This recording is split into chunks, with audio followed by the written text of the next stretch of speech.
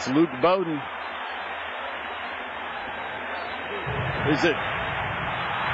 And there it is, the first goal. A slight touch. Oh, the flag is up.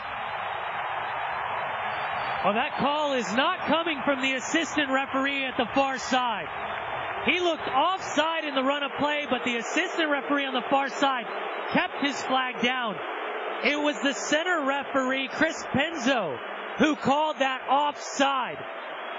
Controversy early in the match, just 8 minutes in, as Cyle Larin unmarked. Where's the deflection? If that ball was touched by Breck Shea, Larin is in an offside position. If Breck Shea did not get a touch on that, Cyle Larin should have had a goal to his name. Aaron Mon heading the ball out. Larin for Orlando. Switching sides, coming down the left side now, Luke Bowden. Bowden working against Plata. Ball floated into Raimondo.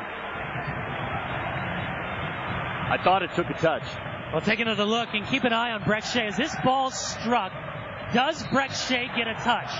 As it comes across, you can't tell. It looks as if it might have gone underneath his left foot. That is a gutsy call from the referee, Chris Penzo. Again, the assistant referee on the far side kept his flag down. And you would think that he judged that ball not to be touched because Cyle Larin was in an onside position when the ball was struck initially. Chris Penzo makes that call. He must have thought that Breck Shea got that final touch, which meant that Cyle Larin was indeed in an offside position.